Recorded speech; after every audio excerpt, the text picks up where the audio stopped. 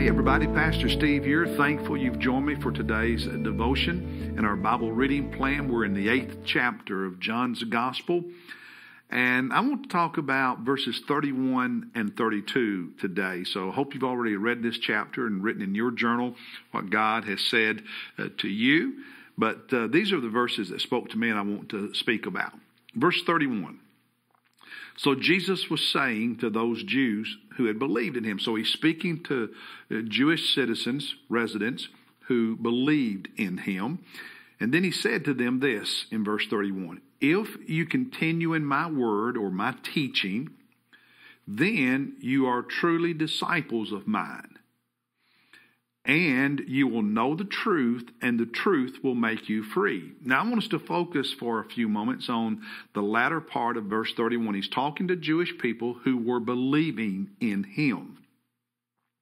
And he says to them, if you continue in my word, then you are truly disciples of mine.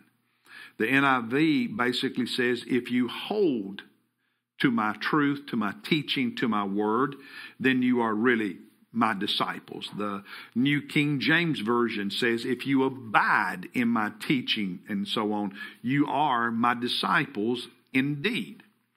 Now I want you to notice the grammar, the tense. He says, if, and he's talking to people who are believers, if you continue in my word, in my teaching, if you continue obeying my truth, my teaching, then he says, you are truly, really my disciples. In other words, the proof is in the pudding, so to speak, that continuing faithfulness and continuing obedience is evidence of salvation, because there are so many people who say they believe in Jesus and fall by the wayside and never live for him.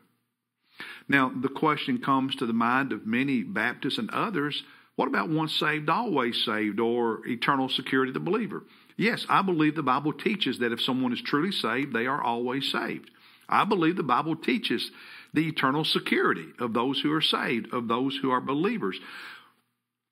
But the Bible does not teach you can pray some prayer, oh, I believe in Jesus, and get saved, and then live any way you want for the rest of your life. That's unbiblical. And yet, that's kind of become unofficial belief, kind of a unspoken belief of a lot of people in church today. Yeah, somebody prayed a prayer when they were 10 years old, and it's been 40 years and they haven't lived for Jesus since, but they prayed that prayer back then, so there's no. If someone's really saved, yes, they're saved forever. It is eternal security.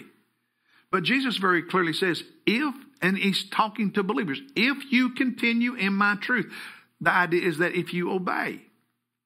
The word continue there, that's translated hold to in the NIV or abide in the New King James, means to continue in something, to dwell in something, to live in it, to remain in it, to endure, to last, to stick.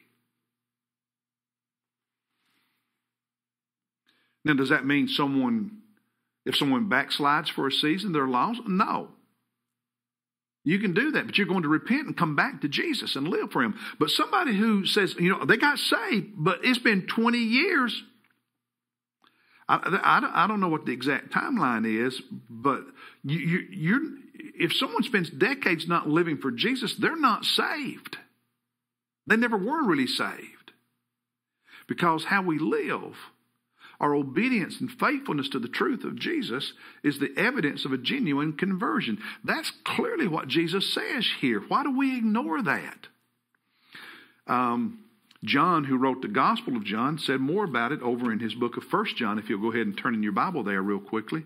In 1 John chapter 2, starting at verse 3. But this we know, that we have come to know him, come to know Jesus, if we continue keeping his commandments. The one who says, I have come to know him, and does not keep his commandments is a liar, and the truth is not in him. How much clearer does it have to be before we pay attention to what Scripture actually says? Verse 5, but whoever keeps his word, Jesus' word, in him, the love of God has truly been perfected. By this we know that we are in him. It's not that enduring and staying faithful saves us. It's that enduring and staying faithful is the evidence of a real salvation experience. Later in chapter 2 of 1 John, verses 18 and 19, he says, children, it is the last hour. What the Bible teaches elsewhere, that the last days is the entire time period between the two comings of Jesus Christ. And then drop down to verse 19, talking about some who abandoned the faith. He says in verse 19, they went out from us, but they were not really of us. For if they had been of us, they would have remained with us. But they went out so that it would be shown that they all are not of us. Pretty clear again. One more passage in 1 John chapter 5. He talks about the sin that leads to death. So I don't have time to go into all the detail, but the basic teaching is if someone is truly saved, they are saved forever. Eternal security, once saved, always saved. Absolutely. But if they are truly saved, they're going to live for Jesus. Now, can they backslide for a season? Yes. But the biblical teaching is if they backslide for a season, one of two things will happen. They either are going to repent of that sin and come back and become faithful to Jesus, or they will die. That's it. That's the only two options for someone who's really been saved. They either repent of their sin and get back faithful to God, or God takes them out, takes them home to heaven so that they don't continue damaging the witness of the gospel.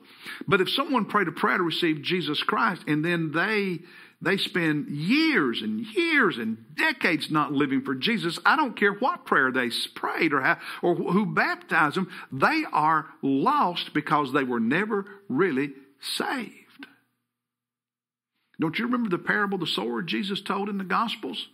The seed falls on all the sower goes out to sow seed. The Christian goes out and witnesses, preaches, shares the gospel. And the seed, the word of God, the truth of God falls on all kinds of soil, all kinds of dirt.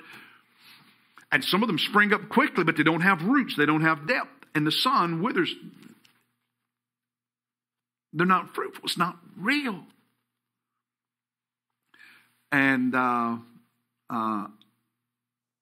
it seems like at funerals sometimes everybody's preached into heaven because 40 years ago he prayed that prayer and got baptized but hadn't been in church in a coon's age.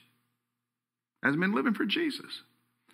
That makes a mockery of the gospel, of the cross, and of salvation, and tramples the blood of Jesus under our feet. Once saved, always saved? Absolutely. But sooner or later, somebody who's really saved is going to show it by how they live. That's what Jesus said. It's what the New Testament says. And so we need to be praying really hard for a lot of people who haven't been living for Jesus for a long, long, long time. And we think because when they were a little kid, they prayed some prayer, they're okay. Only God knows for sure who individually is saved, but the Bible's pretty clear on this subject, and we had better pay attention to it. That's the word for today. I'll see you tomorrow with maybe for some of you a more encouraging word. God bless you.